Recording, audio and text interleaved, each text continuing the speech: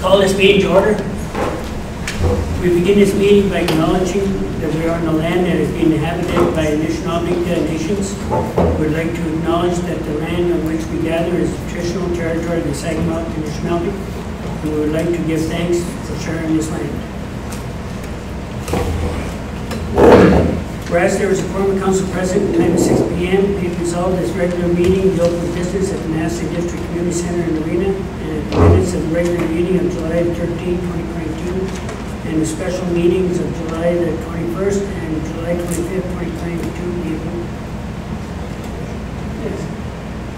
Dale? Sorry. Okay. Kevin? All in favor?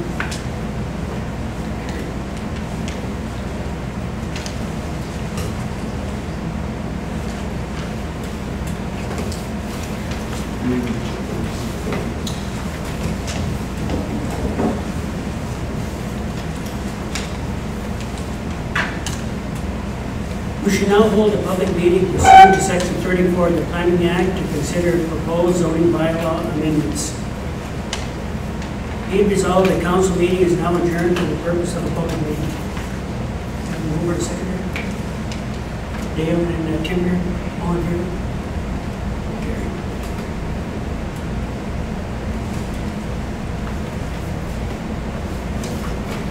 Advise as to the method by which the notice of the meeting was given and the dates that the notice was given. Notice of this public meeting was advertised on July 5th, 2022 in the roundabout and was circulated to the various subscribed agencies and landowners within 120 meters. Be it resolved that pursuant to Section 34 of the Planning Act, the public meeting is now officially open for the purpose of hearing comments regarding proposed amendments to the zoning bylaw as follows. File number ZBA 22-03 for the property in Salter Township, Section 13, parcel 27908, Part 1, Land 53R10041, located at 361 Birch Lake Road. File number ZBA 22-04 to permit temporary habitation and recreational vehicle on a lot with a primary residential use and on a vacant lots within the resource, recreation, and rural zones. The amendments applies throughout the entire township. Can I have a move in a second? Cheryl there and Edie are going there. Carried.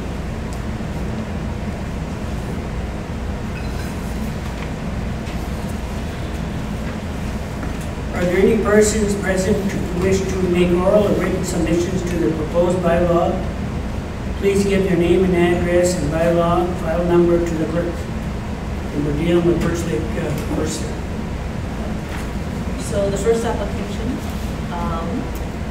ZBA 2203, as applied for by Stacey Patnode and Melanie and Eric Martin, is to provide for a seasonal dwelling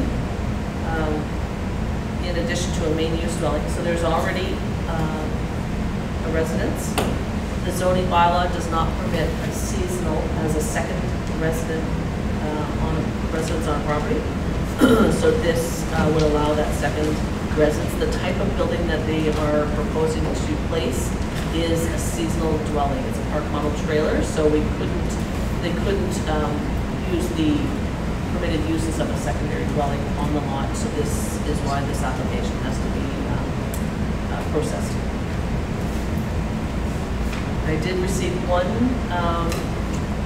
letter of comment, and I can read it out if council wants to hear it. It's this correspondence is regarding the proposed zoning bylaw amendment for the above property. My concern with the amendment application is that if this is approved, it will set a precedent for the others following suit, resulting in the township being losing tax dollars. I'm all in favor of development. If it is done in a manner that is beneficial to increasing the tax rate to help support services and education, fire, OPP, health clinic, to name a few. It is my understanding that the property is comprised of several acres, 50 plus, along with hundreds of feet frontage on Birch Lake Road.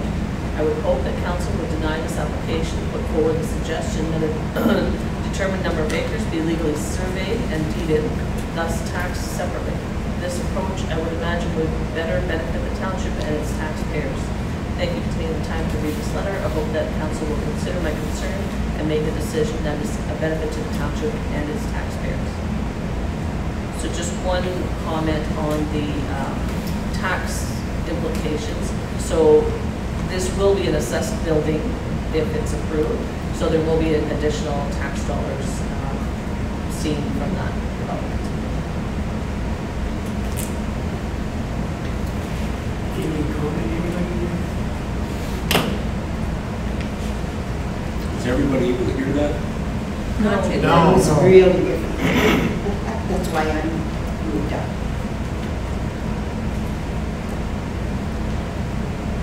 So if we want to, if there's no comments, we can move to the next.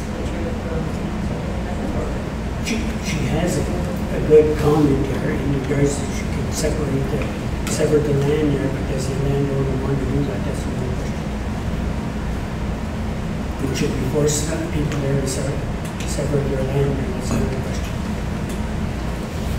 The tax value, if it was severed, as compared to the tax value that the township would collect by having a second park home, is not going to be the same. That's addressing more- his concern, Yeah. or their concern. I would,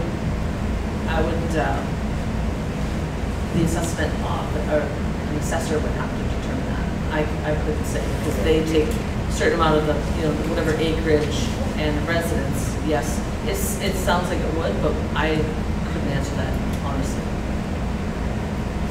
But the second building would be A assessed. second building It's is, assessed and for sure, taxed. yes. Okay, But it's only seasonal too. right.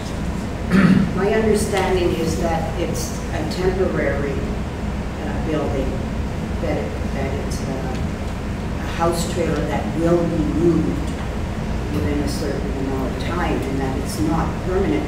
So to split their property just isn't of any But value. this up for what they Yeah. want to do wouldn't make sense. No, it would The not. cost, right? Because you have to take that into consideration. A consent, you're looking at the application fee to the municipality, the cost of a survey, which would be required, the transfer, the land titles fees, a lawyer fee. So it would be quite expensive to do if you're only looking at a temporary solution to a housing problem. They didn't recommend fees. No, because once we permit this, Right. then that allows them to apply for that building permit to put this on the property. If they choose to renovate or change the use into a year-round, they have to go through the building permit process. They wouldn't necessarily have to go through this again because a second dwelling is permitted within our zone. So this at least takes care of that temporary use that they're going to have there. It's place housing youth. And there's nowhere where we require them to say temporary, maybe a time. No, We don't say I that. mean, I'm sure you could, but then that's ends up hard to enforce. That's not their intent according to this. It says, it's to provide housing to individuals who cannot access housing due to the current housing market and lack of inventory. That gives me the impression that that's not going to change anytime soon. Right. So You want me to tell you what's going on? I'm the one that made the application. Yeah. Do you want to come to the podium? The microphone is on. I don't know if it will help or not, but So what's happening is that we made the application. Just your name? Eric Martin. Thank you. We made this application so we could, we right now are kind of homeless because we sold our property up in Sudbury, and we have this friend that we are trying to help out, like we're helping out each other type of thing. And then we are still looking for a property, and we were thinking maybe around this area later to buy. But right now we can't find anything, or when it comes to renting and housing and stuff like that. It's for us, we are having a hard time to find a spot to live. So what we are wanting to do is the trailer that we are putting on this property will be like some kind of maybe like a bunkhouse, or if you want to put it that way, so we don't have to live with the owners of that property. So we have our little area, but we're kind of helping them at the same time as like it's a help each other type of thing. So, but as soon as we find another property that's suitable and that we can move our stuff to or whatever, that's what we'd like to do. So, but we've heard of a lot of people just bringing like trailers and all that, and then so that's why we are asking like permission to do this. I don't know if it clarifies what you were saying, but we're not planning on staying here. You know what I mean? That's why we can't really determine when we're gonna find a property, or like we might find a property tomorrow, but we're like planning to stay to help out for now, and then whenever we're done helping or whatever, or we find a property, we'll probably be out of there. So Eric, the mobile home that is part of this would be moved to the new property? Probably, yeah. Excuse me if I could ask you a question.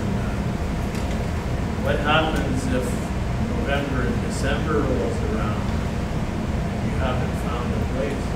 Then we go and we either go back to living with the owners, or try to find We stay with my mom. yeah. My mom has a place to us. This is my Melanie and his wife. yeah. Yeah. Okay, I kind of understood that, but Yeah. Yeah. So yeah, it would be for the seasonal. Yeah. So yeah, there's a few issues, but this is what we were trying to do, is set this up as a seasonal. So if we're there a little bit longer, at least for certain months out of the year, we have our own space. And then over the winter months, or the average right now is in at my mom's. And that's where we're going to live for the winter months. This is more your stopgap solution because there's nothing for your rock and hard place, soldier home, no place to move to. Yeah. You have a plan, you have another place to go to for the winter months. And it's kind of a beneficial thing because she helps us, and then over the summer with childcare and stuff too, we can give them a hand with kids and whatever else. Yeah. Thank you. Okay. Any other questions? well, this is sort of crossing the line between what we're trying to do with our needs. It's a house trailer. That's right, it's more than, it's not a travel trailer, it is an actual, I mean, if there was no residents there, they could easily move this in and apply for building permit because it's permitted in the rural zone, so those are permitted. But it's just the fact that our zoning doesn't allow it as an accessory that they have to go through this process. Says it's a house trailer.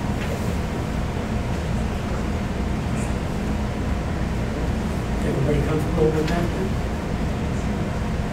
Yeah, like we talked to the Ministry of Health as far as the septic and the water and all that, that's their business, Yes. this is our business. Yeah, like a building permit will be approved or issued until they satisfy the requirements they have. Yeah, it was very good to explain that at the mic. You know, the one thing there was that they marked it down as residential, but I don't see a big issue with that part in their application. That's all I got. Second one, I'm gonna ask Sarah to jump in. You want to take this one? Sarah's from the JL Richards there. So just before you start, I will say that I received 3 submissions. I can quickly go through them if you'd like, but they are, in general, they have concerns with allowing habitation of trailers. The one, I'll just jump to section.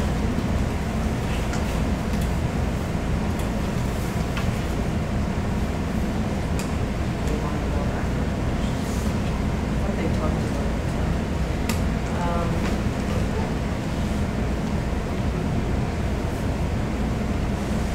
They wanted to, they asked why council wouldn't consider changes to the existing bylaws on a case-by-case basis.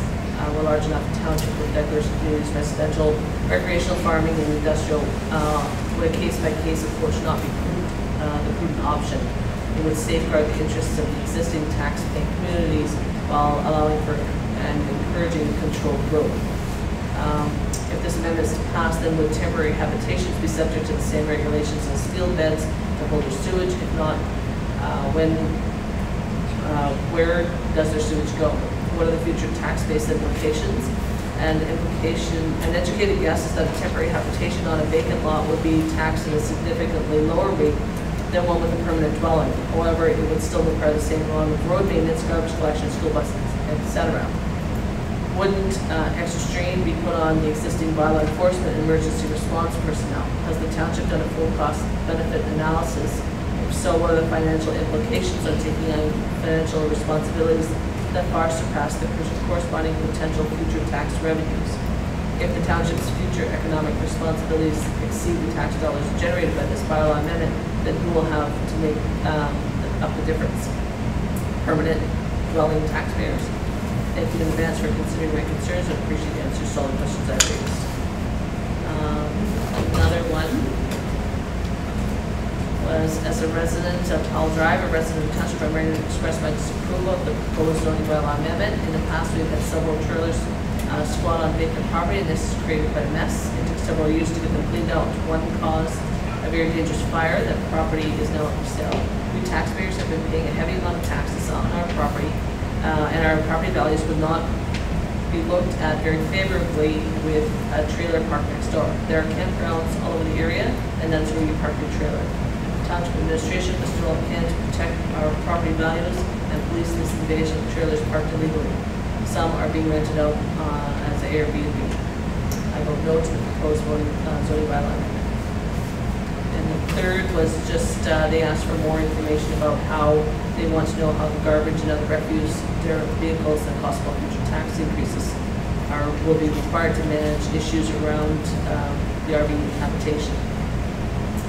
Rules regarding maximum time limit, number of occupants, adherence to fire codes, vehicle condition, i.e. licensed and drivable, and the use of generators need to be considered.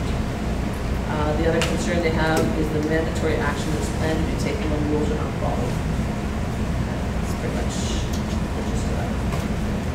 So I'll let Sarah. So I'll just give a little bit of an introduction, kind of an overview about the proposed amendment and how we're here today. So my name is, yeah. I hear you. Or Yeah. use the mic, or Does the mic even do that? It didn't seem like. No, I don't think it is. It's on, but it doesn't seem to be giving a lot of, Yeah. I'm not sure what it's called. Should go to the microphone. Maybe we should all move up closer because none of us can hear the meeting. We're gonna have to move up closer because nobody can hear anything. I sure can. I can't hear. Try to hold the microphone, Sarah, and check. Maybe it's not turned on. It's on, but it's. Please don't. But it's. Is it turned on? Yeah, it's on. Well, speak as loud as you speak into it, like, Karaoke. come on. You gotta speak right into it. Okay. So thank you for having me here tonight. My name is Sarah Verreau, and I'm a registered professional planner and associate and senior planner at JL Richards in Sudbury. I work with townships and municipalities across northeastern Ontario on land use planning matters. I'm happy to be here tonight with council. So just wanted to briefly kind of say why we do land use planning regulation. Just at a very broad sense, it's to protect matters of public health and safety, to protect natural resources and the environment, natural heritage, and to avoid land use compatibility issues. And then kind of more specifically related to recreational vehicles, why we want to look at regulatory mechanisms for recreational vehicles is, again, protecting public health and safety and protecting the natural environment. So in specific, when we're looking at recreational vehicles, looking at how are services going to be addressed with those recreational vehicles, dealing with potable water, gray water, black water, solid waste disposal, and obviously around matters of wastewater, protecting potentially source drinking water nearby to those properties, as well as our recreational waterways. So that's why we're looking at some potential amendments to the town zoning bylaw, and then as well looking at a future licensing bylaw to regulate that use. We've been given the direction by council from earlier council meeting this year to look at the potential for permitting temporary habitation in recreational vehicles in the rural zone and the resource recreation zone on vacant lots, within those zones. So look at how that could be done within the township. What we did initially was take a look at the township's planning mechanisms, so the official plan and zoning bylaw, and I believe that memorandum was presented at the last council meeting. So where we had taken a look and decided an official plan amendment would not be needed to pursue such use, but that amendments would be needed to the township's zoning bylaw to be able to allow temporary habitation in recreational vehicles outside of a campground. So right now, the way the zoning bylaw is set up, temporary habitation can only occur in a campground. The zoning bylaw also permits storage of recreational vehicles, but only on lots within a residential zone. So as a result of that, what we've done, based on the direction to look at the possibility of permitting temporary habitation, we've brought forward a draft zoning bylaw amendment, which indicates how the bylaw would need to be amended to allow for temporary habitation in the rural and resource recreational zones, and as well temporary habitation on a lot within a residential zone which has a primary residential use. So in those cases, we're thinking potentially someone has a relative passing through on a weekend or a week, they would be able to temporarily habitate in an RV on a lot where someone has a house, and then to respond to the request from council to look into the temporary habitation on vacant lots, that those permissions have been put into the draft text that you see in front of you. So there are changes to section 4.26.4, which is in the general provisions section. And within that, it specifies the number of recreational vehicles that would be permitted. Let me just pull it up in front of me here. The size of the lot, so on lots greater than 1 hectare in the resource recreation and rural zones, complying with setbacks for accessory uses when on a lot with a primary use, or complying with the general setbacks on a vacant lot. And then proper servicing must be addressed. And as well, we've noted compliance with a licensing bylaw. The licensing bylaw would be the next step in the process. We haven't drafted that yet. We wanted to have this stage tonight, which looks at the potential permissions for the use. And then going forward from that, we'd recommend drafting of a licensing bylaw, which is really going to get into all of the details about dealing with the servicing, again, the source of potable water, how people are dealing with their gray water, their black water, the appropriate permits and approvals are all taken into account. That way we can be assured that at the end of the day, if there is this type of use happening, it's happening appropriately and with respect for the environment and the neighbors around it. So I think that's all I had to say right now. We do have a public meeting tonight. I see there's a lot of people. So I think I'll step away and maybe just reiterate, Ms. Whalen, when someone comes up to the microphone, to just state your name and state your comments, and we'll kind of take all of the comments.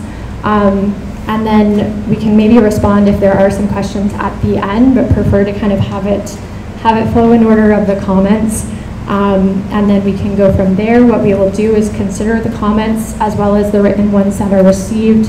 We'll be discussing them with the township, and we'll come back at a later date for council to make a decision, I believe.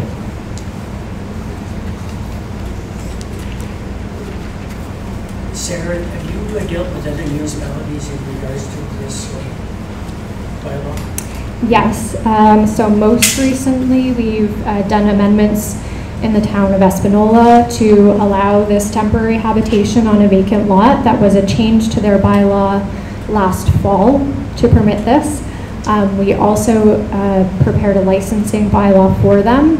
This will be the first year that that is in effect. And I believe it's just kind of a handful of lots and landowners that are taking this up so far. So, any on Manitoulin Island municipalities? we are working with municipalities on the Manitoulin for updating their zoning bylaws. So with each of them, we're kind of dealing with the recreational vehicles, each one of them individually, and how they want to handle it. But I will say recreational vehicles is the hot button topic in land use planning over the past few years, that's for sure. And all municipalities really across northeastern Ontario, I would say, are dealing with this. We're looking at it in zoning as well as looking at it in licensing. Several municipalities have enacted licensing bylaws over the past number of years to deal with the use. Thank you. So I'll step away from the podium. Okay. Is there anybody from the audience that wants to comment here? Come up to the mic here, please, and your name there, please, sir. I just have a question, and it's in regards to the number of... Your name, please. Oh, pardon me, I'm Claudette Holden. And my question is, as per the ratio of the number of trailers that will be allowed on these vacant lots. She kind of mentioned that there would be something, but didn't specify. Is it put by acreage, or what is the allowable number of trailers on one particular vacant lot? Like, has that been looked at all? That's going to be for us to decide. Okay, so that's still not in the, okay, it's still outstanding at this point. Thank you.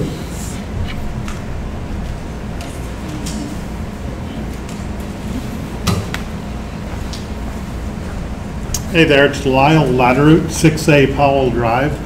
I'm just wondering, you keep saying it's a temporary. How long is temporary? And why are you doing a blanket amendment to this? It should be on a lot-by-lot basis.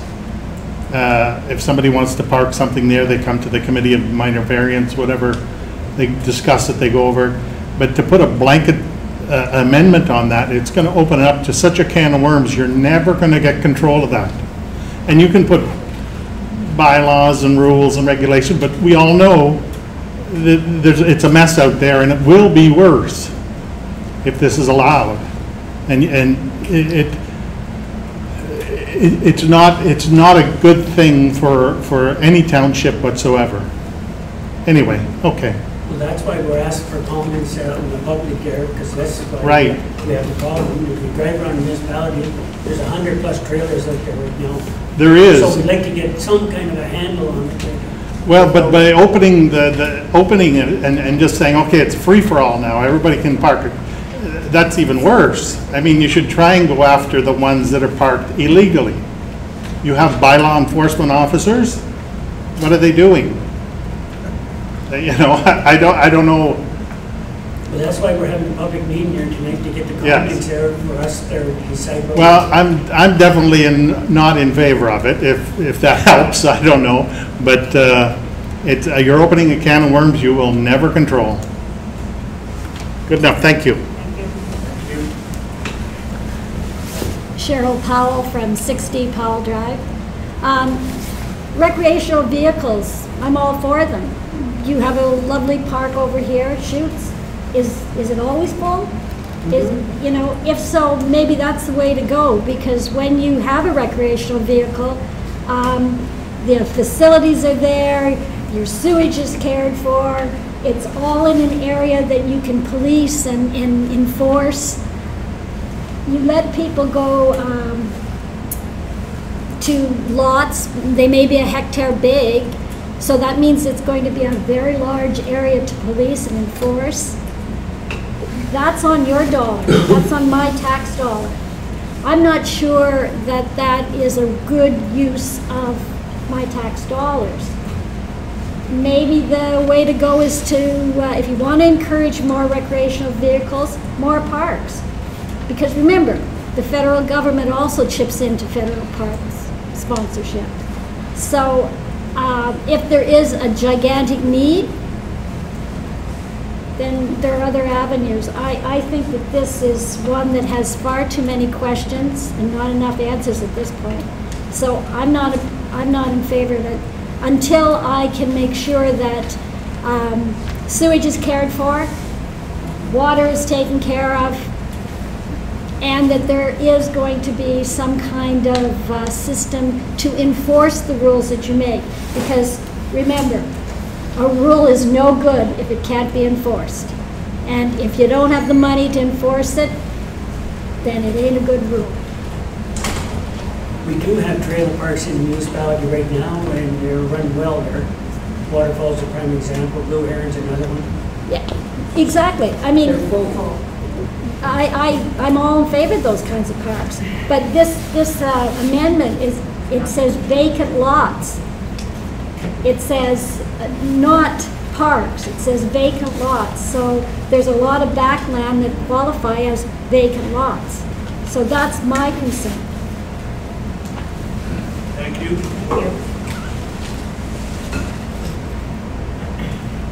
Any other comment anybody here? Just in respect with what this gal just said, and I understand that concern, but the thing is, what you are saying is all this will be addressed about the sewage, the Blackwater, and and it's going to be addressed.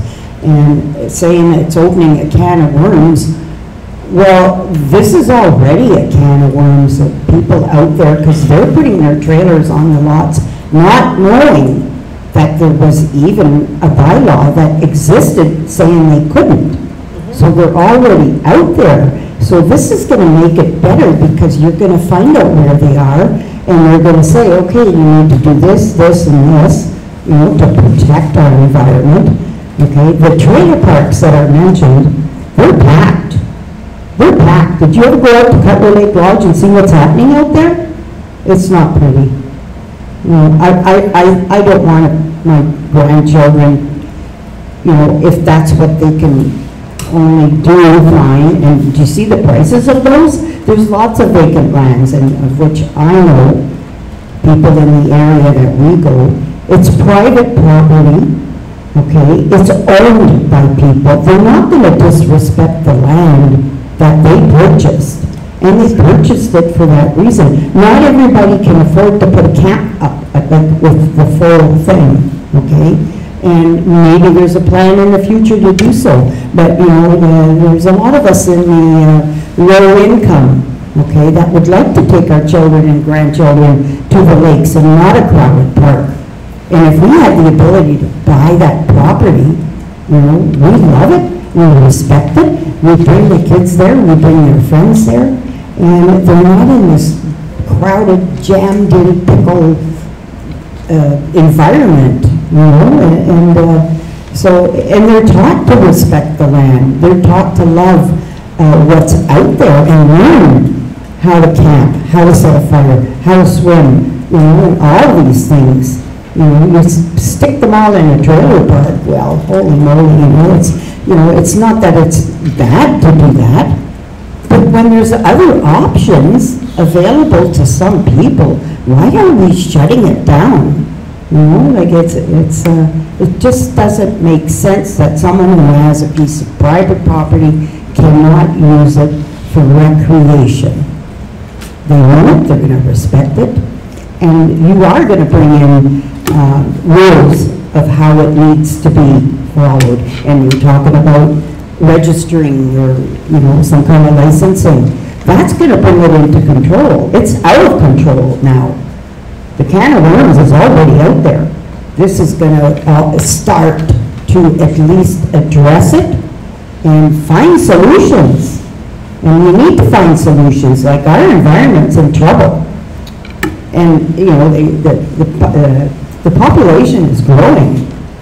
And to start opening up all these provincial parks, you know, how many people want a provincial park in their backyard, like, you know, with all these, anyways, that's just my opinion, and like I say, I respect all the other opinions. It's just, I think it's, you have to be there to understand the little guy who can't afford these mansions on a hill, you know, and they have rights also. Thank you.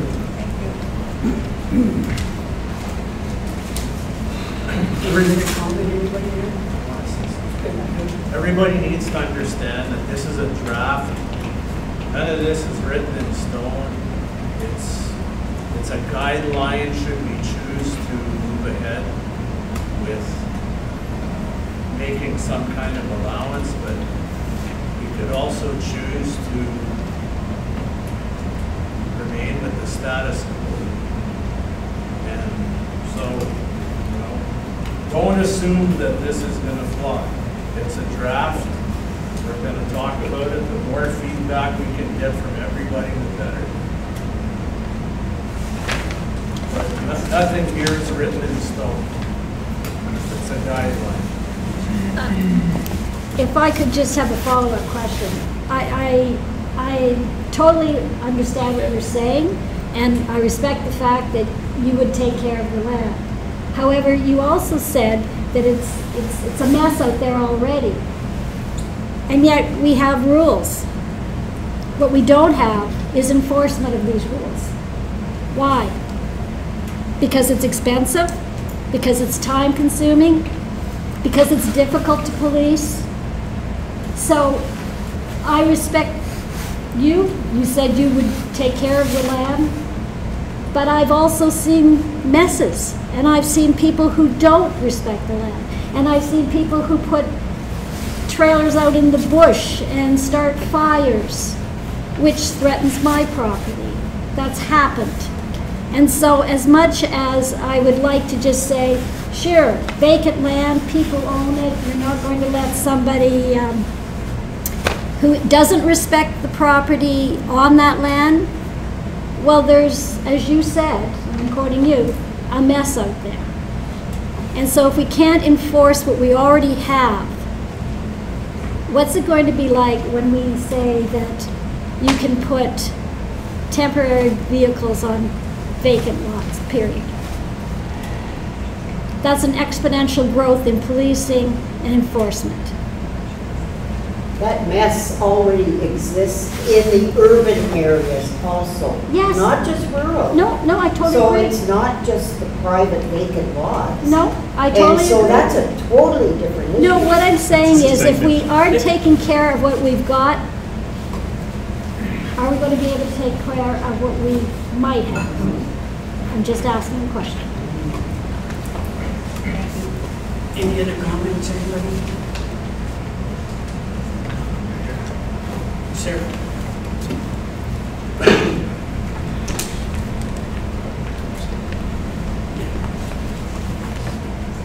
Thank you. So I'll just respond to a couple of the comments that were made for some clarification. With respect to the number of trailers on a lot in the draft that we had prepared, I believe we just had put one trailer on a vacant lot.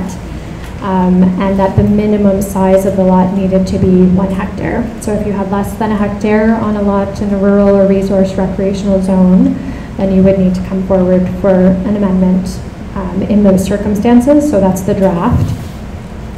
With respect to the time period, that would be outlined in the licensing bylaw. We could put it in the zoning bylaw, but I think the licensing is the more appropriate location for that.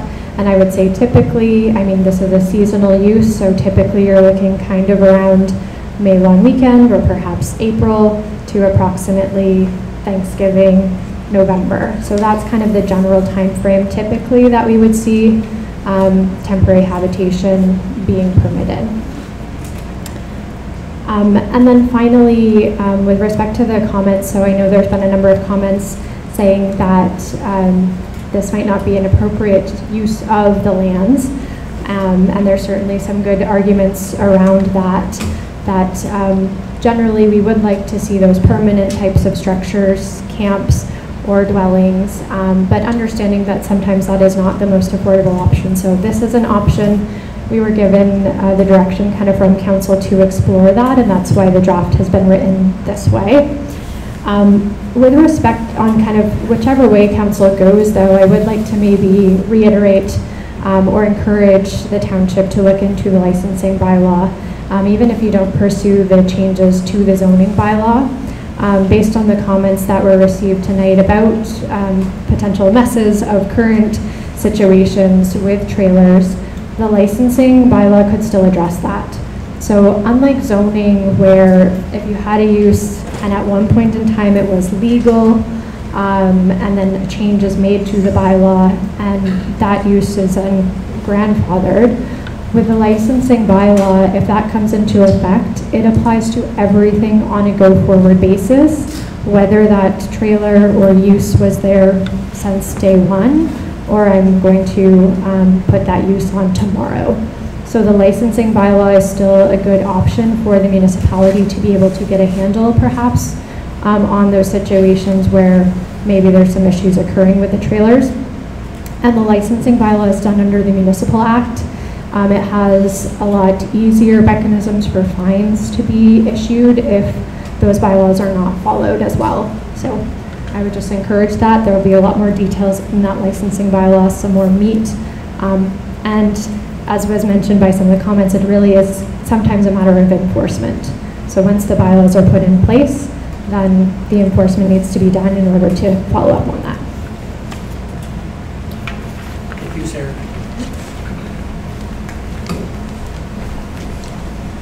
Sorry, Lyle Latterwood again. Can you tell me, has there been an application to make the amendment, to amend the bylaw, zoning bylaw?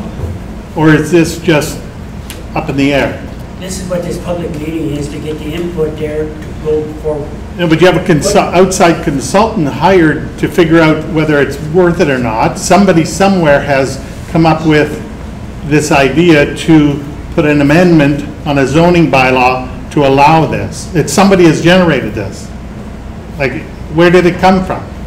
So we had some complaints and some concerns of people with travel trailers on lots without a main use. So according to the official plan, that's not permitted. So it kind of spurred a whole review of our zoning and official plan and how we can address these people that are doing that, having that use on their land, which does not comply.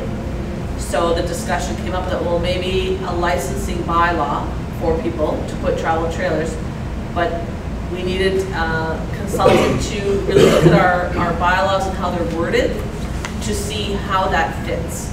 So when Sarah did her review, she found that our official plan has everything it needs to, but our zoning really only permits a travel trailer in a campground to stay in. So if we want to license, and correct me if I'm wrong, but we need to fix the zoning so that we can do the licensing properly. So we can properly do the licensing bylaw, because right now zoning says you can't have a travel trailer on a vacant lot. That's what it says right now. Yeah. So if we want to license them, then really the two should match. The zoning should say they're permitted, but you have to get a license. And then the licensing bylaw will spell out exactly what you have to do to get that license. It doesn't mean just because we change this, now everybody can go and put a trailer in the lot. They still have to go through the licensing. When we pass the licensing bylaw, they'll have to follow very specific criteria to do that. Okay, what about the trailers that are out there now then? Are they grandfathered in, they're covered, or they then would have to come in and try and license it, or yes, and that's what Sarah just said. She said with the licensing bylaw, it's the authority is under the Municipal Act rather than the Planning Act. The zoning is under the Planning Act, and they have all public consultation. Every time you amend your zoning, you have to have public engagement. So under the Municipal Act, though, if council passes a bylaw under that authority, it's not open for appeal by anyone. So they say this is what you have to do, then that's what you have to do, and then there's mechanisms for enforcement and fines, which are a lot easier to do than under the Planning Act and the zoning and having people comply with zoning. And that would be policed by the zoning bylaw By people? our bylaw enforcement officer. And yes. I understand there's and 3 of them? So it would be our building inspector, most likely, Yeah. and our bylaw enforcement officer, Okay.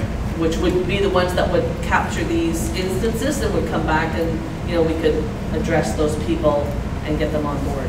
Because I got to tell you, where I live, not very far, up on Camp 50 Road, there was a squat there of 6 to 8 trailers, just a total mess, and one blew up and burnt for some reason, nobody knows. And they've cleaned it up considerably because I believe the property is up for sale.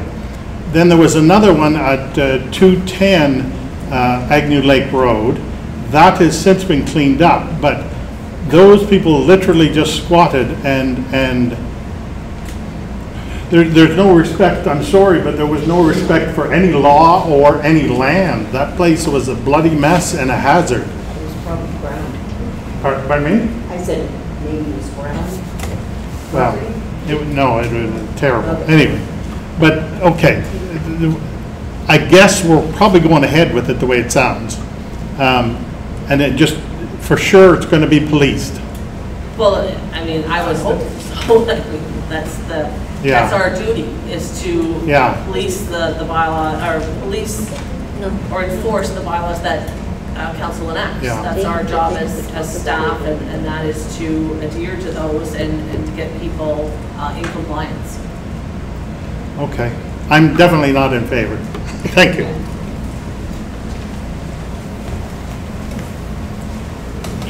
Any other comments, anybody? Tim Bell. I'd just like to say I'm opposed to this too. You're opening up a can of worms. Everybody said what they want to say, but I just want to say I'm opposed to this.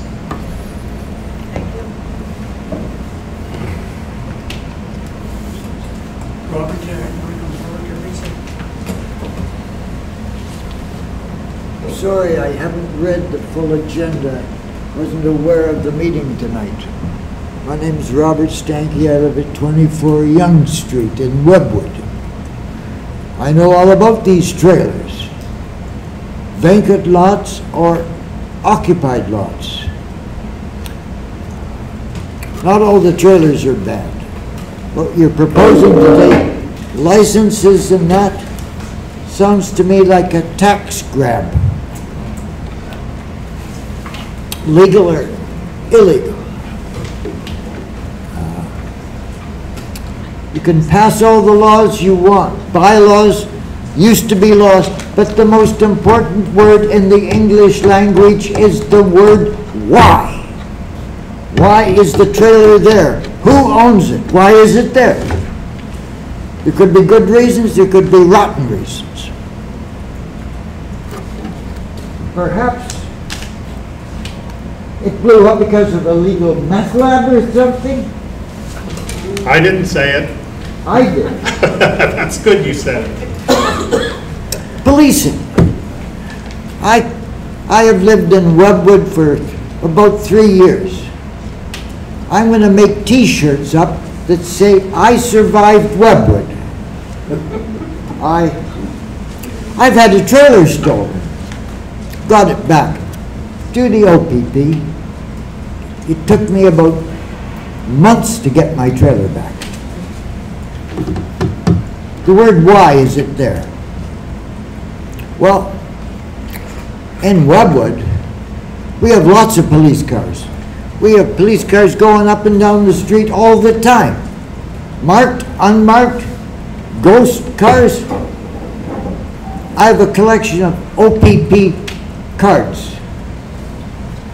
Last 3 years, it's one of my collections, OPP cards. I get to know all the officers. I pity the officers because they can't do their job because of this or that or the other reason.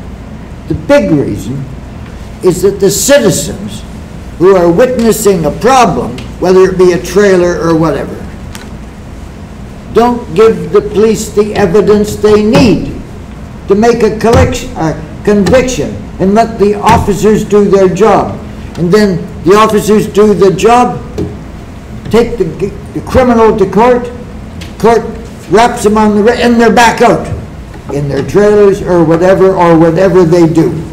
So fundamentally, I guess it's our fault if there's a problem with a trailer on an unoccupied lot. The citizen has to do their job and help the police enforce laws, any laws, bylaws, criminal laws, corporate laws. It's the citizens that have to eventually get the job done. You can pass all the laws you want. The OPP in Webwood cannot do their job because the people there, they might call 911, but when the officer comes for the 911, whether it's somebody some criminal has a vicious dog and gets bit and ruins clothing, they won't testify. So Robert, getting back to the trailers, are you for the trailers on vacant lots or you? Depends on why the trailer is there and how it looks. It's the big question, why? Why is it there? People have to use common sense. I don't want, there's the right wing and the left wing. And this kind of legislation you're proposing about licensing for everything is a cash grab against the citizen. Some citizens have lots of money. Do you have lots of money? Some money? Are you comfortable? I'm comfortable. Good. There are some people that are financially comfortable. There are a lot of people who are financially very uncomfortable. Why make it difficult for them? Some houses are really just trailers. They're just side-by-side temporary homes. And some people are lucky just to have a trailer like that. Any place in the township. I don't like laws that are useless. And it's up to the people themselves if there's a problem. So the council should, if they have bylaw officers and OPP officers, dog catchers and that, make sure they're the ones that do the job. But the citizen must help them, get them off their ass and do the job. I don't like taxes. I'm taxed to death. I've paid more taxes in my life than you. You pay your taxes. Okay, Robert, any other commentary? I'm against too much laws.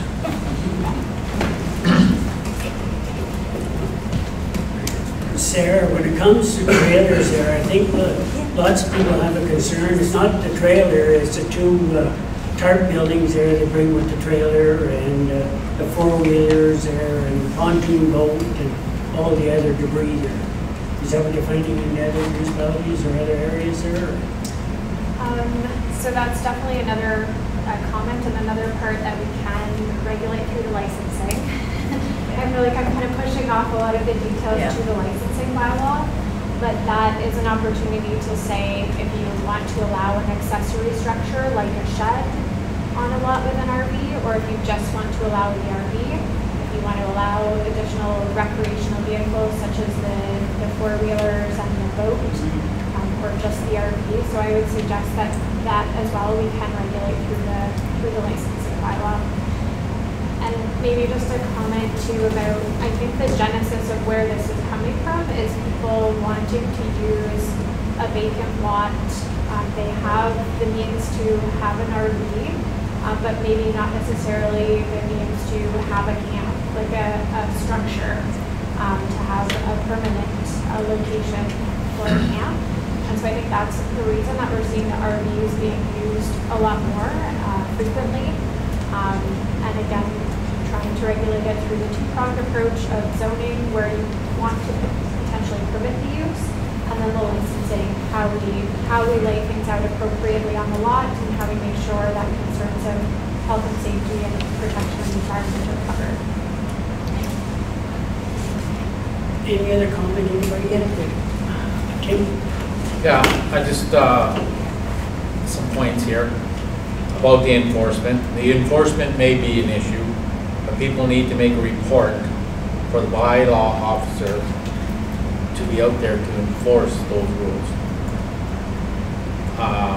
This new bylaw will give the bylaw officer a tool to use to enforce the bylaw. If you don't have the bylaw, they can't go out and enforce it. So when you get a bylaw for them, they have a tool to go out and use. Like Councillor Kevin mentioned, it's a draft, it's in its building stages. If there's a vacant lot out there that someone wants to build a home or a cottage on, he can, if we have a bylaw out there, this may allow the trailer on that vacant lot for 1, 2, 3 years, and it can be licensed with a fee until that building is complete, and then they're paying taxes on a building or a cottage. So yeah, I just wanted to say those points. It's in its building stages. We're not there yet. We have help building it for us. She knows what's happening in other townships. I just have questions for Sarah. We do have some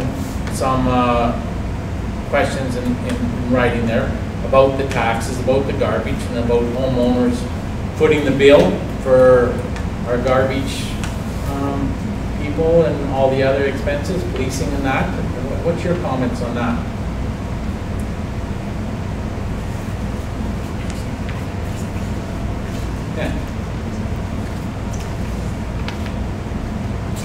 Yeah, so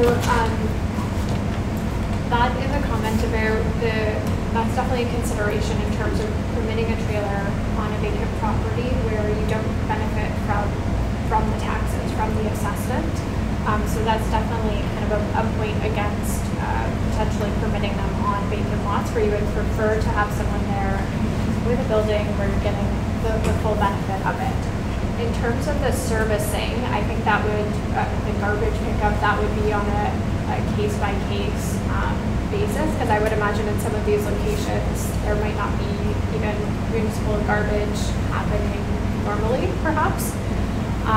But that, so I hate to sound like a broken record, but that could go in the licensing. So typically in the licensing bylaw, we have areas where we're looking at how are you going to have potable water, how are you dealing with your gray water, your black water, are you going to have an electrical hookup, or how are you dealing with electricity, and as well, how are you dealing with your solid waste disposal.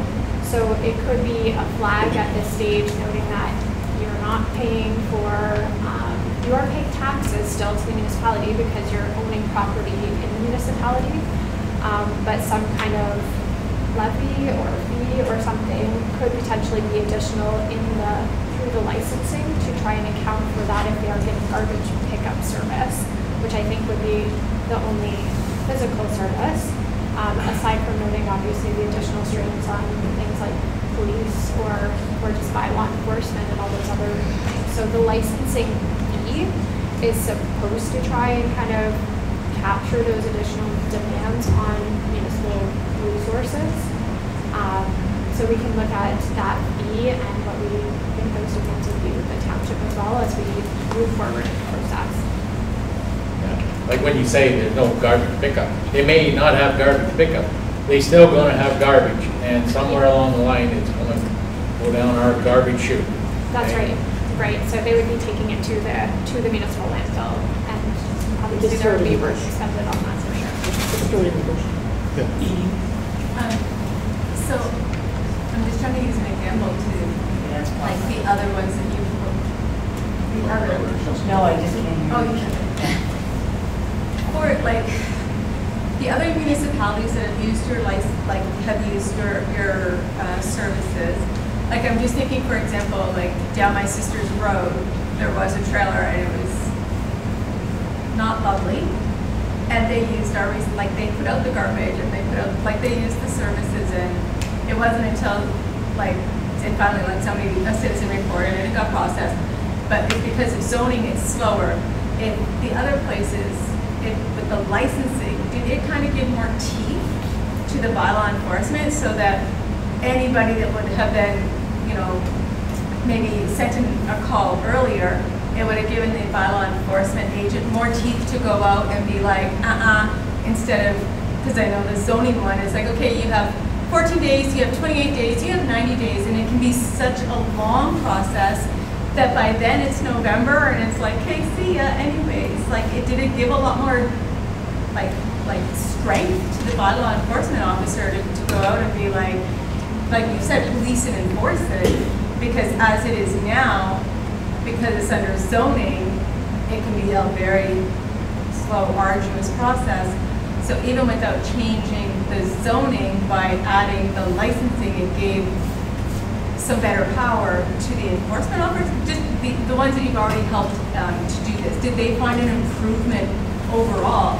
Because they were all having, from what it sounds like, the same issues, and that they all already had their can of worms open in 2017. So if they've been working on it for a bit, have you gotten feedback from those municipalities that they have somewhat benefited, at least in some areas, and then the licensing covered the costs of the pickup? Like, did they have recommendations of, oh, we put the license at this amount, but we need to and are they able to easily review that to change the license amount to capture enough funds for the extra garbage, the extra recycling, the extra, that I'm not saying everybody's trailer would create, but I know, like down my sister's road, a handful off the top, you know, could create.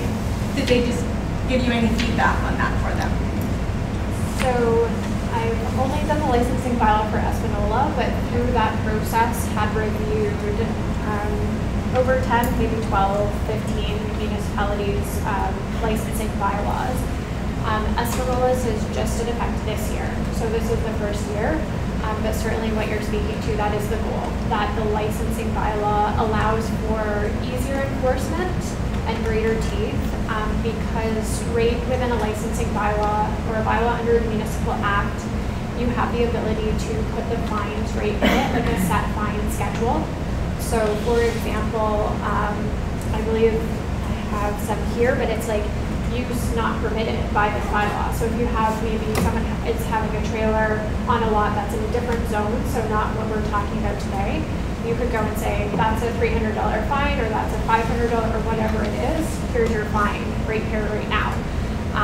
And then through the bylaw as well, it's gonna say, you know, you have too many accessory uses, or your location is not permitted, or you're not connected to what you said you were going to for your wastewater, or you're not doing what you said you were going to for your garbage disposal. And all of those things would be set out in the licensing in terms of how are you going to address each of those matters. So that is definitely the goal, that the licensing is an easier tool for bylaw to use. I can certainly, prior to coming back to council, I can reach out to bylaw enforcement Espinola. Is it the same Yes. person here? Okay, so that's Richard, right? Yes. So I can talk to Richard or and get a sense from him on if there's even been any enforcement issues, because like I said, this is the first year, and we were anticipating, sometimes there's a perception that these things are going to be, if we permit it, everyone's going to pop up trailers everywhere because now we've allowed it. But the reality is, I think, a handful of people will take this up, or, you know, we'll have a few this year, a few next year. It'll be kind of a slow rolling thing, and I think we kind of have that perception because the areas that we know about it are the problem ones, and we kind of think this is going to be a big deal, but the reality is maybe there's only a handful of people that want to do this, and hopefully we'll do it properly with the right licensing. Fair enough, I understand. This bylaw officer mentioned, then the Espinola was mentioned, Richard was mentioned. How many bylaw officers operate in the township? Only one. One? This Richard? Well, it's his. Richard? Where does he live? Espinola. The Richard I know lives just out of Sudbury in Azilda. I've met him. I dealt with him at 18 Young Street in Webwood. He lives in Azilda. He's a French horn player. He plays with the No Strings Attached band in Sudbury. And he's the bylaw enforcement officer for the township. Doesn't make sense to me. Because Richard, basically in Sudbury, wouldn't have an idea of why of that and why of that. He's just got a piece of paper to go by. Doesn't make sense to me. Does Richard have any other jobs other than bylaw officer? No. No? Not animal control? Well, that's part of bylaw. Right. So if there's a vicious dog at 44 Young Street in Webwood, Richard would not have a clue about that dog, even if that dog attacks an old lady, and the old lady, of course, doesn't want to talk to Richard because she doesn't want to cause trouble. Okay. There is Richard in Azilda. We're getting off topic, Robert. That's the topic. The bylaw officer is the topic. That's the end result. Any other comments, anybody? Tim, I take offense that you say we don't pay taxes on our vacant property. I pay as much taxes as most people would for houses. Yes. So why is that offense? Like, why are you saying we're not paying our taxes? No, how did I say we're not paying our taxes? The vacant lots aren't paying our share of taxes, you said. Bob, you want to come up to the mic there, please? Sir? Yeah, no, well then I didn't mean that. If that's Okay, what well, you- I'm just asking. Yeah, no, what I was saying was, in the letter, he was talking about,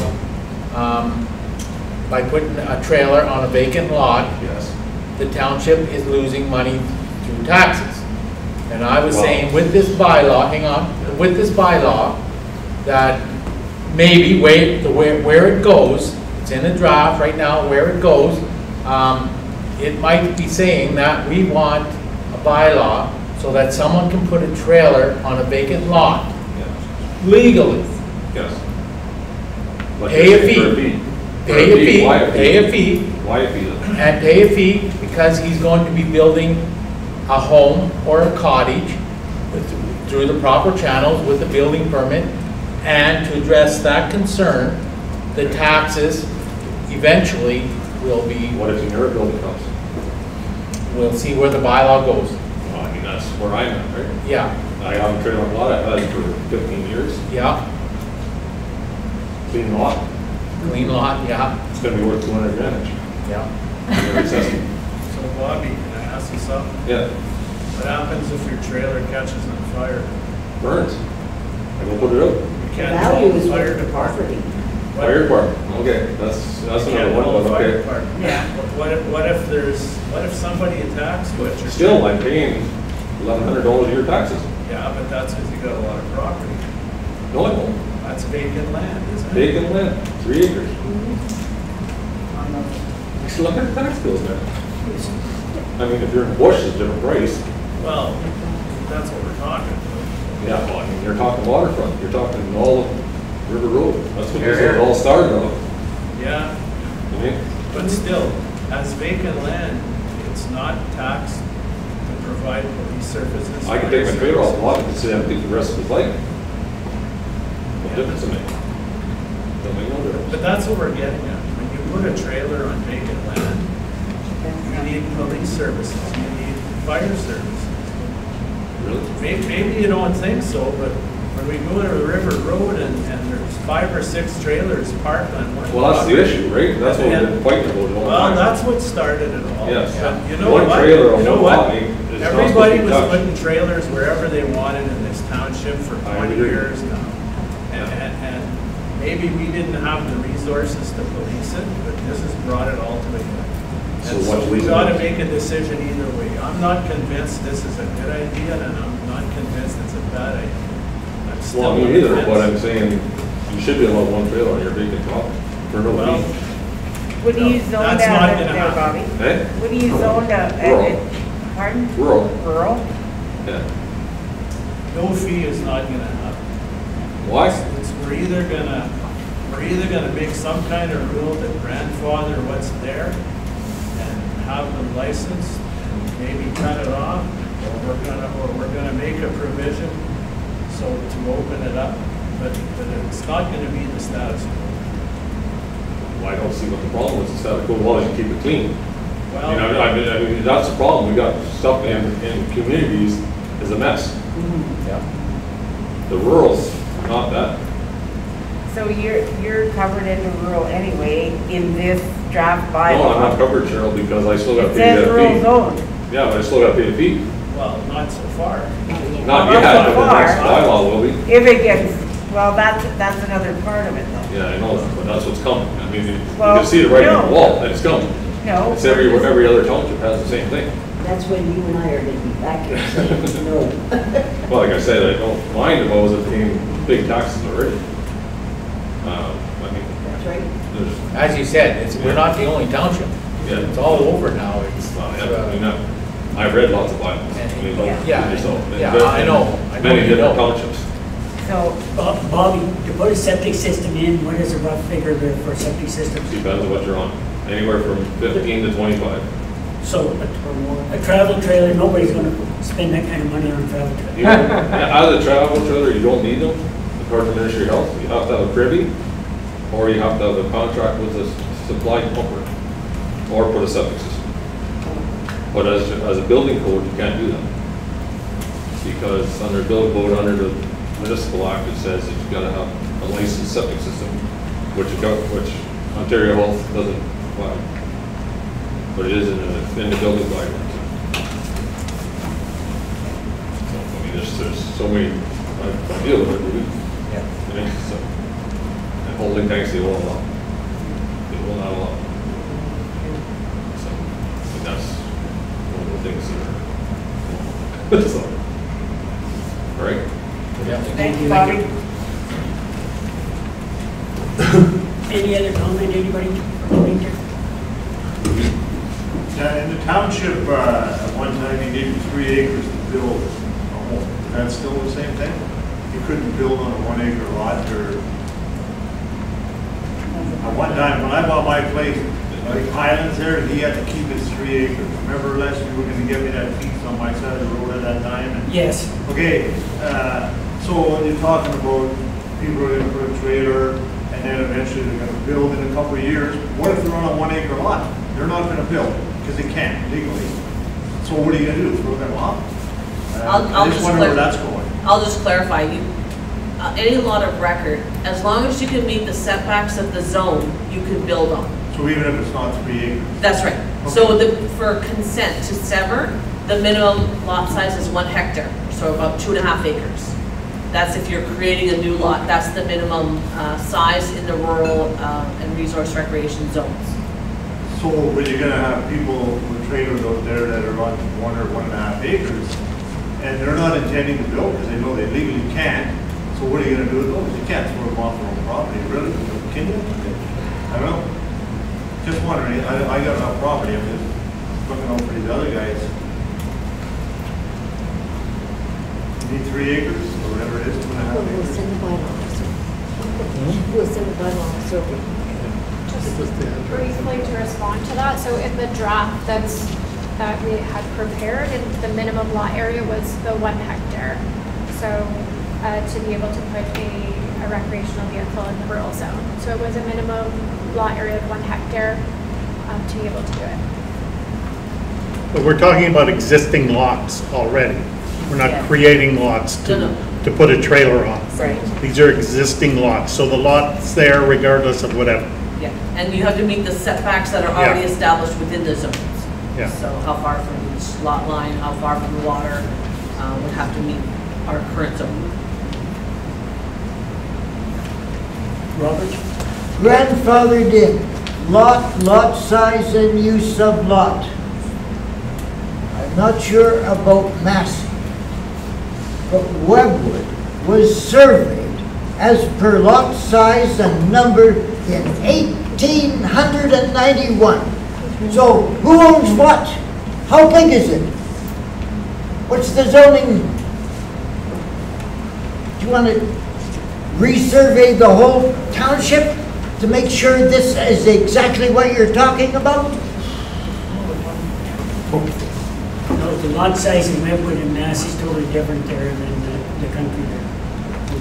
Right, all I know is that Webwood was surveyed in 1891 during the era of Mr. Webb. Any other comment, anybody? It'd be nice to hear some comments from the other people in the audience. We'd appreciate any input or comments you have. It'd certainly help us steer our way. Are you talking to me? No, I know one gentleman almost got up there. I appreciate if we could She hear won't what let you me speak. Oh, it's your turn. Go for it. Anything else, Sam? Okay. Do you have any other comment there, Sarah? No, so I don't have any other commentary, so thank you again for the public for providing your comments tonight. So I will go over this as well as the written comments that have been received by the township. So we'll review this. I'll be speaking with Ann in terms of determining the next steps forward. But imagine we'll come back to be able to come back with the bylaw or some recommendations for an amending bylaw, and as well we can come back with the draft licensing bylaw at that time. So I'm thinking probably potentially later in August, but I'll coordinate that with Ann.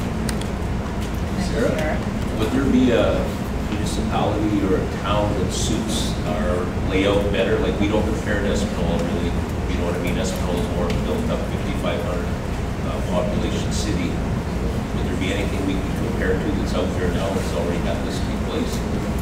Yeah, so there are a number of municipalities, like I said, I have a list of them, so I can look and kind of find one similar. But I would say that for the town of Espanola too, it was just for vacant lots in the rural area. So it is similar kind of in that regard, that is what was being proposed. Yeah. Any other council have any comment?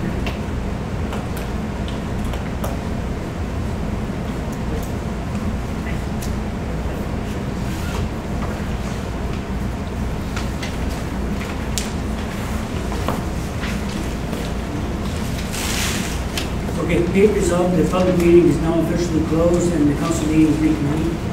For a second. Sure. Kevin, all in favor?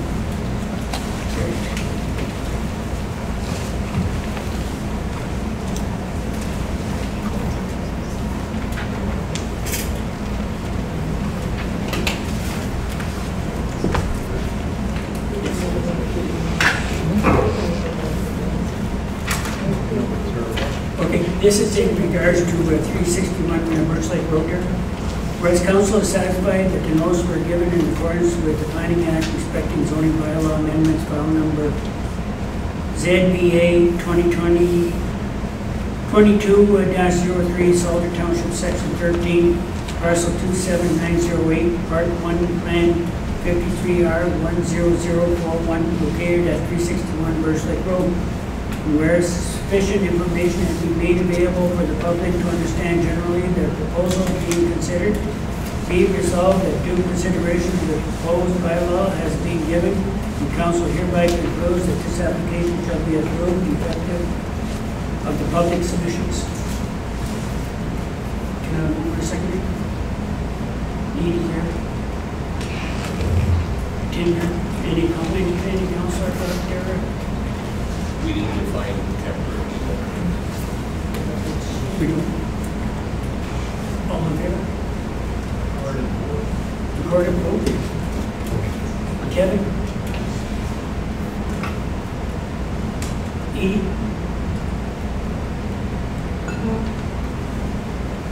Absent.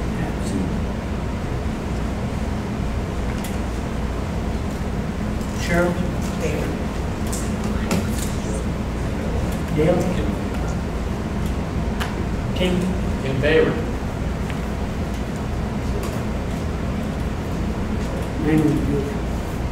Motion carried.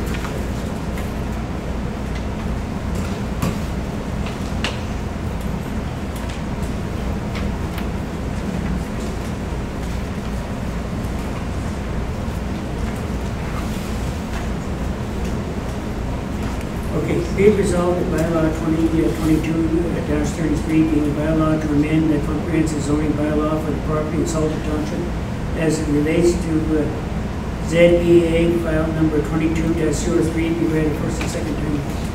Mover and seconder. Tim there. Sheriff, all in favor?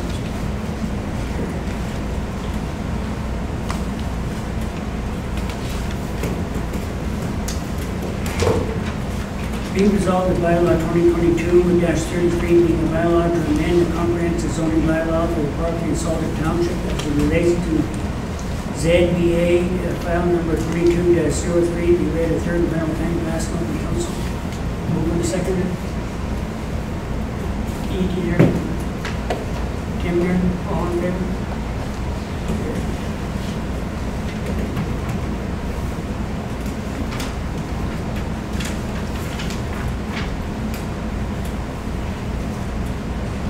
Whereas council is satisfied that the notes were given in accordance with the Planning Act respecting zoning bylaw amendments file number ZBA 22-04, be it resolved that after due consideration, council hereby concludes that no further notice be given with respect to the proposed amendments of the Township of Sables-Spanish Rivers zoning bylaw as it relates to resource, recreation, and rural zones.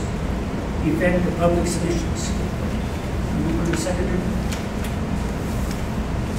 Edie, Cheryl, all in favor?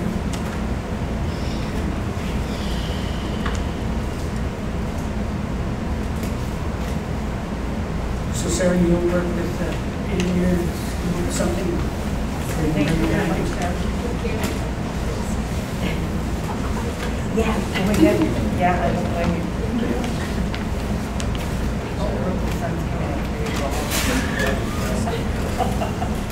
You'll probably run into it.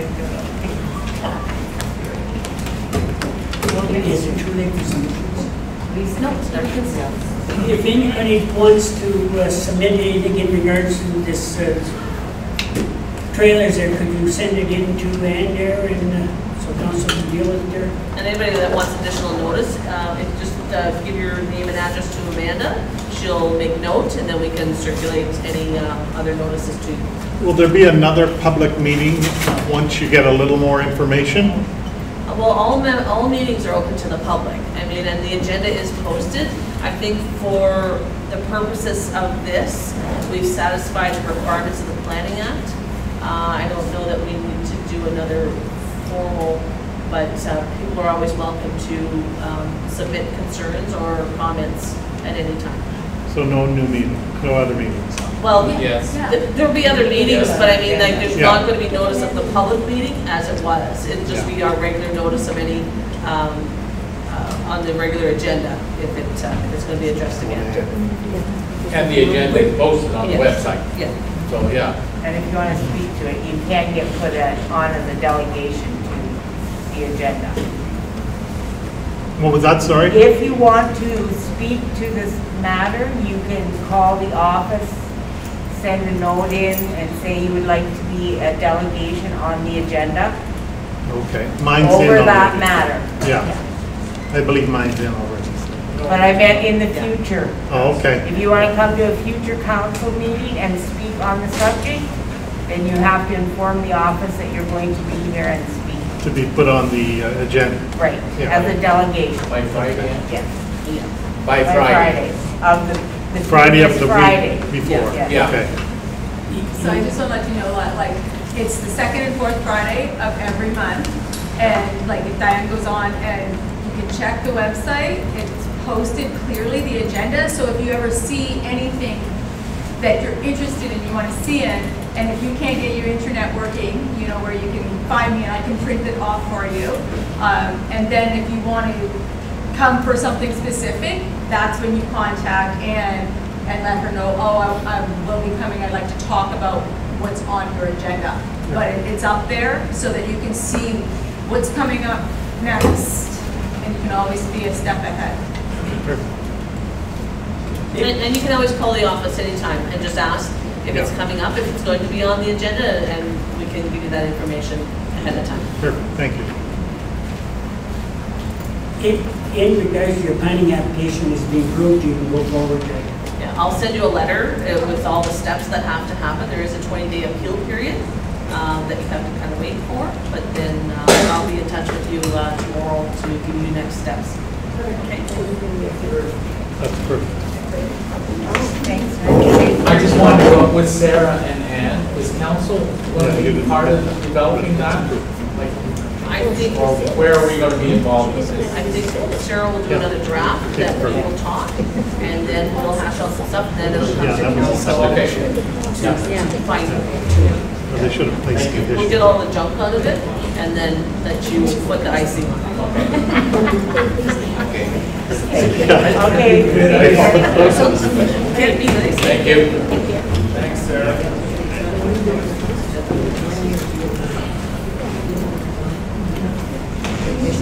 The next item on the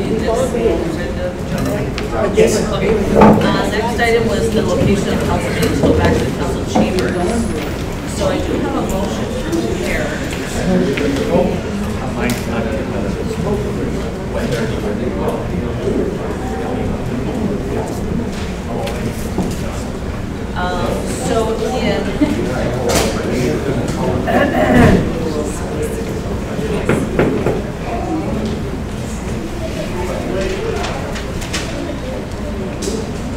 So in August of 2020, a resolution was passed because the procedural bylaw requires any change in the meeting venue to be approved by a resolution. So if we want to go back to the municipal office, council chambers for regular meetings, when we don't need this extra space, there's a motion to allow us to do that. Using today's example, I don't think there's enough room in the council chambers here. Not for this, but our regular everyday meetings where we have 1 or 2 people. I don't know how long you want to continue coming to and using all this space. We should continue for a while. I don't know. These aren't wearing masks. Nobody's wearing masks. They're not social distancing. We're only going to have a big crowd, I think, when the trailer incident comes up again. We'll reassess when the time comes. Right. And if COVID was crazy this fall, and they say it's on the rise now, you can always come back here. So you want to table it for now, or do you want to? What did I say? Did I say August? Did I complete? Yes, you can. Effective August 10th, and a regular meeting is resumed at council chambers. I don't want that. Anyway, I mean, they can vote for it or against it, doesn't matter. I just think it's a waste of our office staff time, and we're taking up this room, and the only time we're gonna have a crowd is when it's something controversial, like the recreational trailers. You you know, on a regular basis, where you might have 1 or 2 people in the galley. So because we are gonna discuss trailers and licensing again, I had Yes. originally put August, but maybe we should, September. Yes. So change it to. Should we just table it then, leave it till, see what happens in August, please?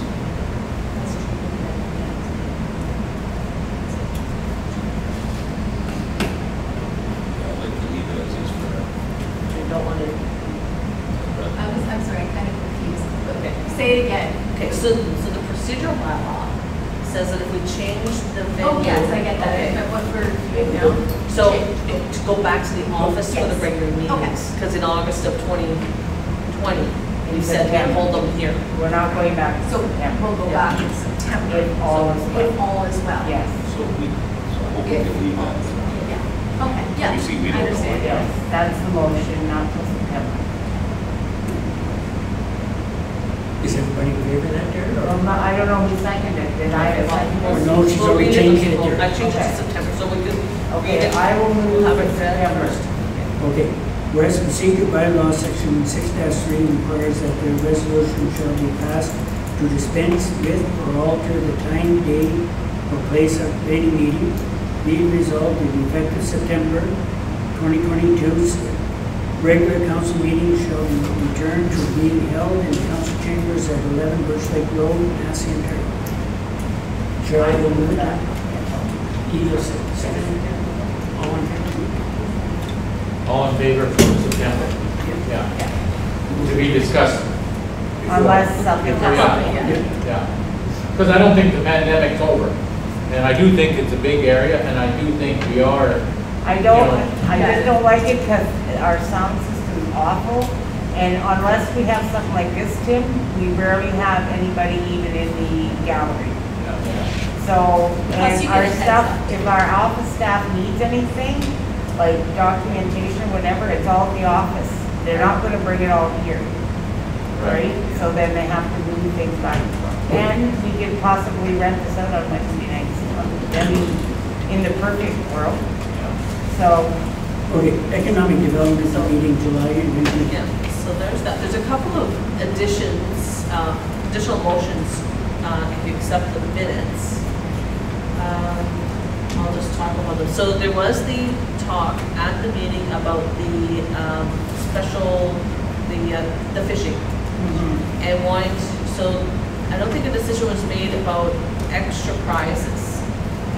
So I have a motion to allocate $500 from the special programming account for prizes for this because it is starting August August. 26th to September 5th. Yeah. So it's felt that if we have a little bit more stuff, it will encourage people to. Is anybody in agreement here? Sure. yeah, Absolutely. Good for the winter one. fishing's very popular and I think we're a great area for it, so we have to encourage it. Yeah. More bang for buck. And the other thing that was discussed that I don't think a solid decision, or there was a decision, but how they were going to do it, so that they wanted to be a platinum sponsor for the Massey Fair. So to do that, whether it be a cash or in kind. So I prepared a motion to just do a straight donation to them as a platinum sponsor. If, that might be the easiest way, and then they can do it, put it where they need it. Yeah. And I'm sure if they do need in-kind contribution, some use of equipment, we've accommodated them that way in the past. Yeah.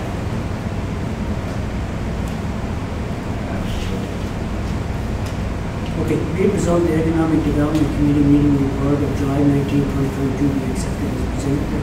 Move on the second. Kevin, Peter, all in favor? Okay.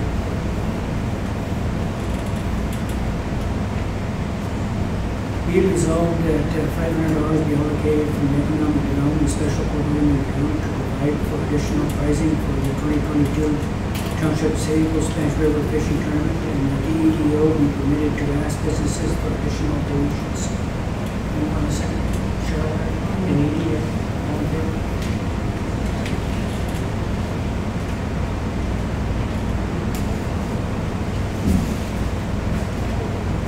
Be Be it resolved that we approve a donation in the amount of $1,000 from Massey Acro Society as a platinum sponsor of the Massey Fair. Kevin there, and Bill, all in favor?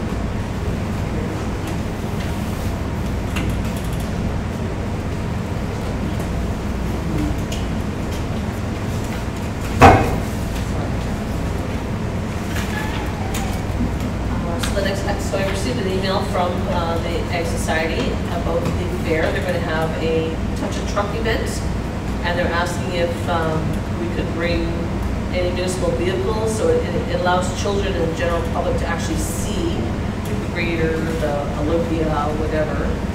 If council is open to that, I prepared a motion that we would participate. I think it's a good idea. Right there, see the view, like they don't usually get to see something. Yeah. I do see a safety issue. Yeah. Well, there will be somebody there. It's not to be used, it's to No. park, Just to park look and at, look at. not to climb on. and- Yeah. It's to come and see it, Oh, like to up see it. close. Yeah. You know, Not like, to wow, climb there's on it. a like brand new the- grader, yeah. and look how huge it is, you know, Yeah. for a little kid, that might be really something. It's like the classic cars and that. You Yeah. can go, Yeah. but don't You touch can't them. touch them. Yeah. See, it's a little misleading. Yeah. Yeah. Well, I touch a truck. Yeah. No, I have seen it where they'll bring them right up in the cab. Yeah. Can I mean, it says. can we mention that to them? Well, it's, yeah, because it says it's the opportunity to get close to big machines, learn about how they work, and when possible, meet their operators. So, I mean, it's just to That's up say, there, this is how we do. So you don't want somebody falling in. That's where you're falling in. Or anything else. Fall on the blade of the grader, you're gonna hurt yourself, especially if you're a little person. Okay, So what kind of supervision is going to take place there? You've asked for an operator to be present. Well, we would have staff, someone from the municipality there with that, but we're not just gonna drop it. So I need to talk with both parks and public works to see if they've got someone that is available that can go and be there on fairness on that Sunday. So it'll really It's be just on the John's. Sunday. Yeah. It's just a Sunday.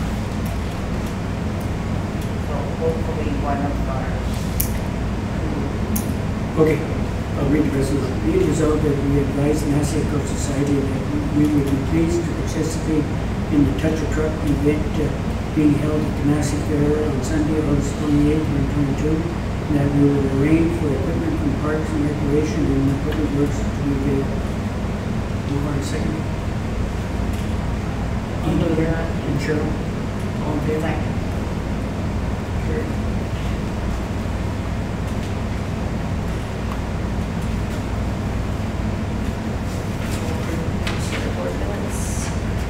Be it resolved, the Walker Community Center Board meeting report of July 14, 2022 be accepted as presented here. And move on to second. Edie there and Jim, all in favor? Carried.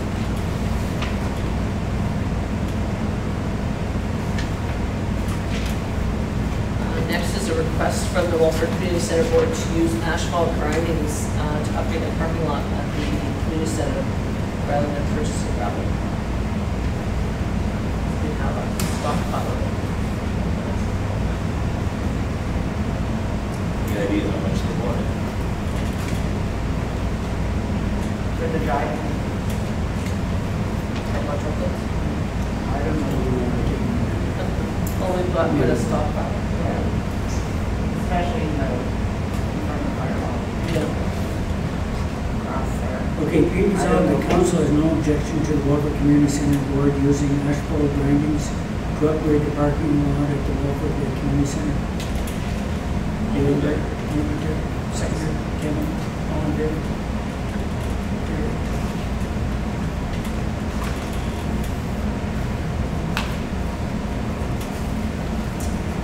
We've done that zoning bylaw amendments. It's on there a couple times. The next is the drain maintenance levy bylaw. So this is to clean up drain maintenance charges that haven't been levied to the properties because they were small amounts. you know, over the years. So there's only so much time from when they're incurred that they can be added to the tax roll. And this is when the treasurer has to do this in order to capture, I think the oldest ones go back to 2017. So the very minimal amounts. Now the amount that you saw on that schedule, that is not what the people are paying. That's the total. So some of these costs are municipal. Some of them will be covered by Agricorp or OMAFRA as part of the grants process. So I think she did Beavers and small ones, is that for beavers? Yes, yeah, beaver dam removal and that. So it's, some of that is for road purposes, so it's not levied against the taxpayer. So I think. And this also includes our portion. Yes, that whole, that 47,000 is everything. I'm just curious what the Herald Green is going to come out to after our township share. I just wonder what rate here you have added to it, because we're almost $50,000 there with this Herald Green. That's not, that is mostly, I think, our cost. It's two codes.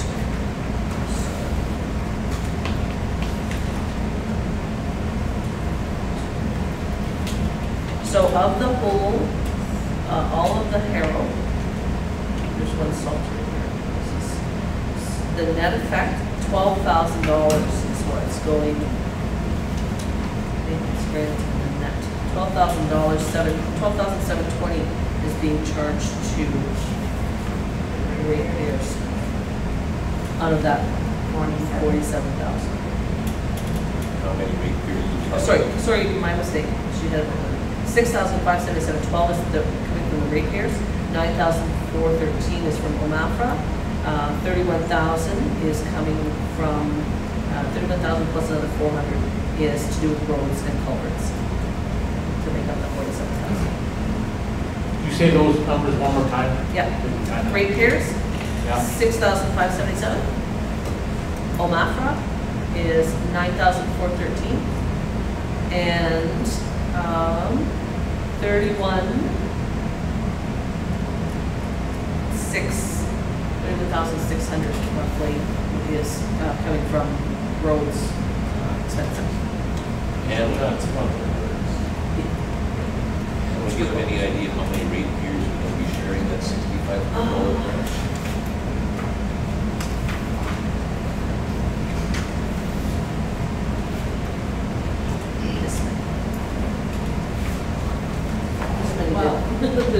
This list. So it's spread out over all those people. Are those all separate people, or are those just separate deeds? They're separate roll numbers. So you may have multiple people, but I mean, they're all assessed separately. They're just all far from each one. that's why I mean, some of them are $8, some of them, I mean, the highest one here is $1,500. So the rest are under, and they would have all received notice last year that they will get this year.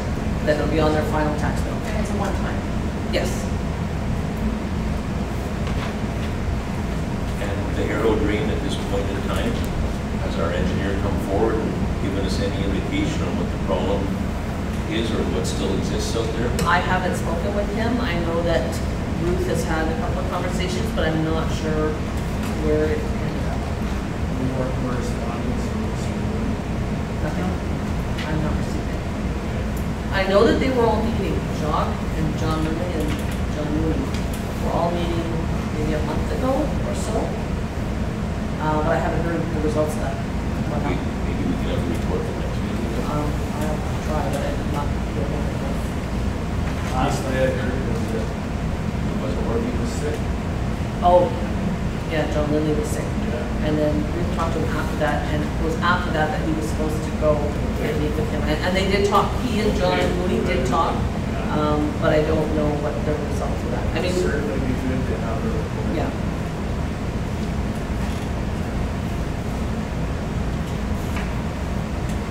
Okay, be it resolved that bylaw 2022-32 being the bylaw to correct costs for maintenance and repairs on municipal drains be heard first and second time.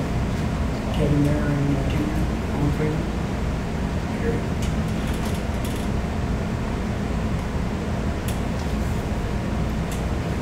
Be resolved that bylaw 2022-32 being a bylaw to collect costs for maintenance and repairs of municipal drainage be read a third and final time and pass an open policy.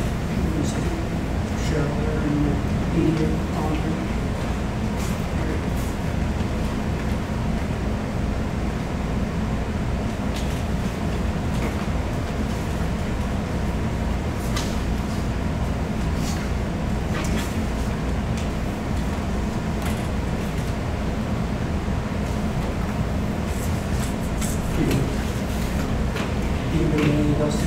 I just have, going back to the community center, I forgot about that. I see it again.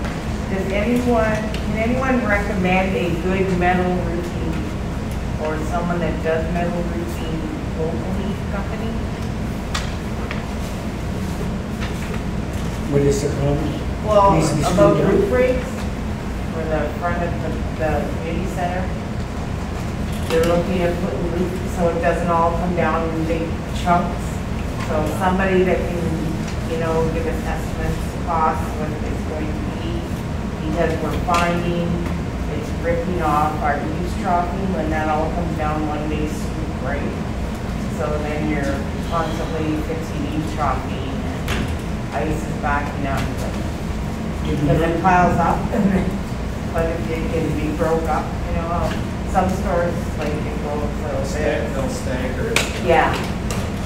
What about? If anyone knows, if they can let me know, Yeah. of a company, D-O-U-R-O. even I guess, pardon me? The only billboard I've seen is Duro, D-O-U-R-O. They've got a billboard on strip, and I think they've kind of blanketed the area. I've seen them working at houses in Webwood and Espanola. Can you spell that again? D-O-U-R-O. They're in Sudbury. Oh, okay. I recognize the name now, and billboard, It's the yeah. only one I've seen. Okay. We have Thank you. local contractors, so sure. Yep. I just want to know somebody that's actually done it and give us some steel and. Sure, it Frank has- Meyer does. Yeah. Anyway, Yeah. I just wanted to feel for I was going to suggest talk to Rona and ask them if they sell the material. yeah, they sell stuff. Yeah, so they might. Anything else? Anything else in there? I do have one. Okay. Well, I hope this is the right time, but last council meeting, we had Lacey Hoff bring in a proposal to us to move the Service Ontario to the Township Office Building. There was no rent money and no term of stay. The term of stay was unlimited. We said, Mr. Mayor said to her, council needs to discuss the matter. I think there was a time restriction for our decision and let the clock run out. Not very responsible on our part. Hopefully the time has not run out already. We should give Ms. Hobbs her due process and have Ms. Whalen call her and inform her one way or another. They moved it to Serpent River Trading Post. It's already gone on the It's already gone, there. And that was in the works before they had applied for it. No, they had applied for it already. For our area? For our area, sure. Yeah, for this. Serpent River Trading Post. So they moved it same day. Oh, they did, Took it out of her place and put it up there. Okay, very good then. It's at the trading post. I guess if you can call that local. Well, That's a hike from here. yeah. There's nothing saying somebody in the future can apply for another one. Oh, that's right. Because they also have one at Sprague at the dealership, the Dodge dealership. They have one right there. When you go buy a vehicle, you can get your plates or whatever. It's hard to have rental agencies like that. Well, you have to have it. It's gonna be a multi-purpose building, Well, right? everybody used to do it in garages back then. Right. And all that. That's also. But, you have to have a convenience store or something like that you can put it in, because it's true, it's all contracted now, so you don't really, And it's low revenue, so you can't live free off it. space. Oh, I guess you can't live off it. Is there anything else in there? Nope. Okay. Be it resolved, the time is 7:49 p.m. and this meeting be adjourned on the next regular meeting of the chair. Dale, yes. Kevin, second.